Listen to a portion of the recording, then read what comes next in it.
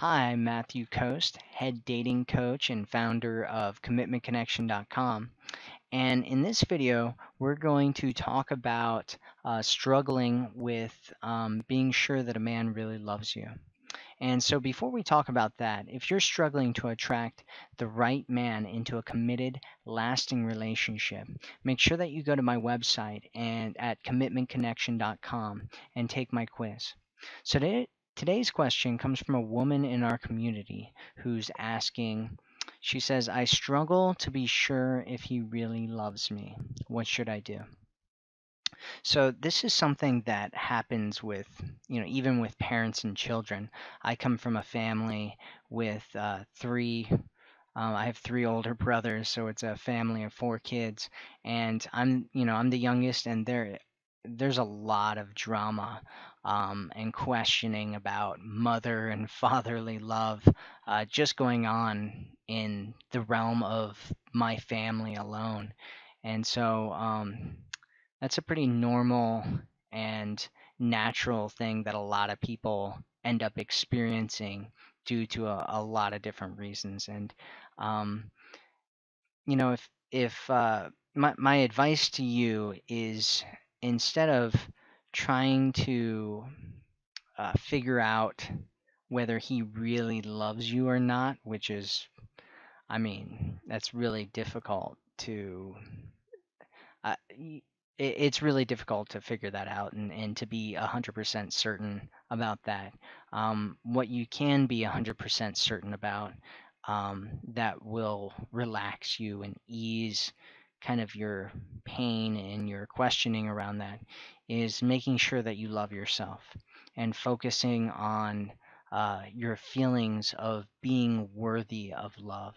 Because when you feel that you're worthy of love, you'll start to find evidence that the people around you really do love you, regardless of who they are, whether they're your parents or whether it's a man that you're in a relationship with.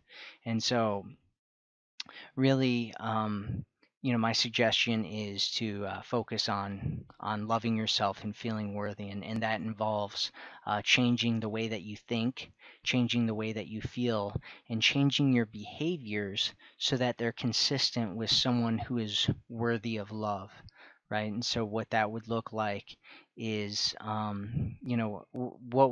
would you feel if you knew that he loved you?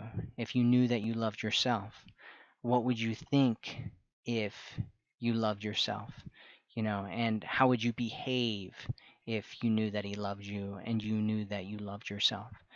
And getting in a habit of acting in that way is definitely one of the key things that you need to do.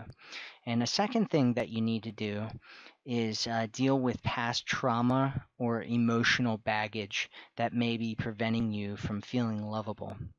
And that can be some really, really deep stuff, and just, pinpointing where kind of those feelings originated from. Is this a pattern that you experience in your life? Did you feel this way about your father?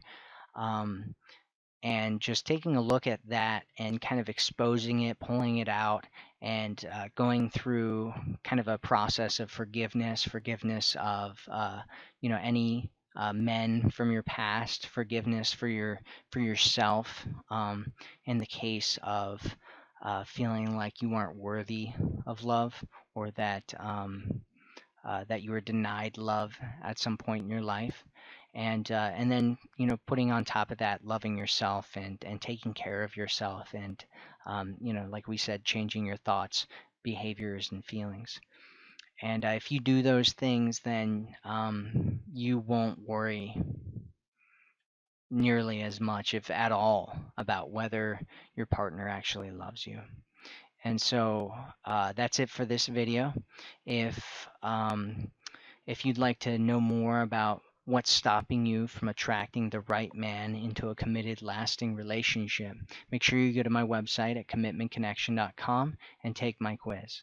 I'm Matthew Coast, and I'll speak with you again soon.